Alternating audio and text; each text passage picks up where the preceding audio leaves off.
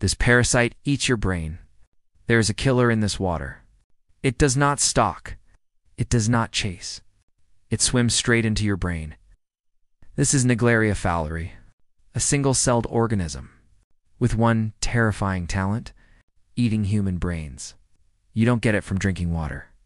You get it when water shoots up your nose, like during a dive or a cannonball splash. Once inside, it follows your smell receptors, targets your olfactory nerves, and slowly crawls into your brain. Your immune system fights back, but Naegleria is a warrior. Bait eats through brain tissue, spreads inflammation, and turns your mind into a battlefield. Survival rate, less than 3%. But wait, don't panic. This nightmare is extremely rare, fewer than 10 cases a year. It's not the most dangerous parasite, it's just one of the most horrifying. And it's out there, waiting. Subscribe to Mindscape Mirror for more science that stares you in the face.